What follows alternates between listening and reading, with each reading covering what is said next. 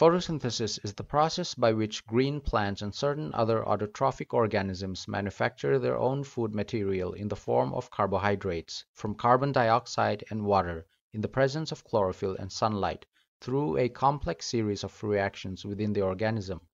In other words, it is a process of converting light energy to chemical energy. Photosynthesis takes place inside cellular organelles called chloroplasts, which contain abundant photosynthetic pigments called chlorophyll. Chloroplasts are found in abundance in green leaves and are therefore the major site of photosynthesis in plants. Gaseous oxygen is a major byproduct of the process of photosynthesis. The chemical reactions that take place in this process may be summarized as follows. Photosynthesis occurs in two major steps, both of which take place within the chloroplasts: a light reaction and a dark reaction. Starch is eventually formed as a reserve food by plants at the end of a photosynthetic process. If a plant is stripped of any one or all of the vital factors necessary for it to carry on photosynthesis, then photosynthesis immediately ceases to occur in that plant. As a result, the plant starts utilizing its existing reserve food that's been stored in the form of starch. Eventually, the plant would have used up all its remaining stored starch and become what is known as a destarched plant.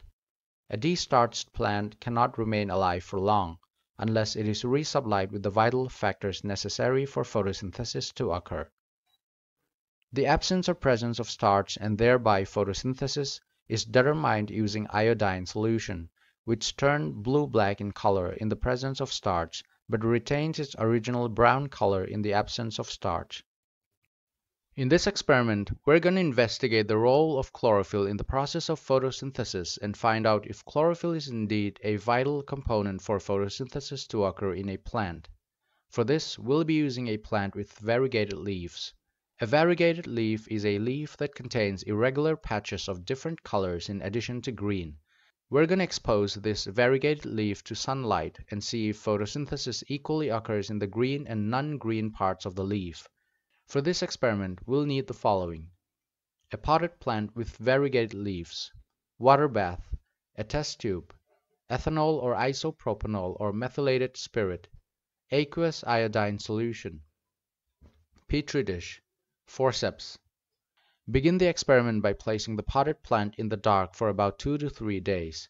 This step is essential in order to rid the plant of any starch that was formed in the leaves prior to the start of the experiment. At the end of this time period, remove the potted plant from the dark and place it in sunlight for several hours.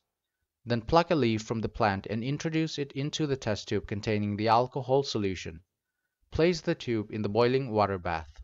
It is highly advisable to use a hot plate instead of an open flame for the water bath, considering the highly flammable nature of alcohols.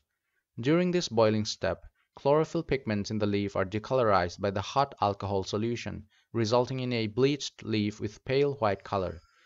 This step is necessary for a better visualization of the iodine-starch reaction on the leaf surface in the later part of this experiment. Once bleaching of the leaf has been accomplished, remove the leaf from the alcohol using a forceps. Briefly place the leaf for a few seconds in the hot water bath in order to soften the leaf. Transfer the leaf in a petri dish containing iodine solution. After a couple of minutes, you'll see that the parts of the leaf that originally contained the green spots test positive for iodine by becoming blue-black in color. However, the variegated spots on the leaf do not show any significant change in color except for a faint brown iodine color. This is a negative test for starch and thereby photosynthesis. This simple experiment clearly demonstrates that chlorophyll is an absolute essential for photosynthesis to take place in a plant.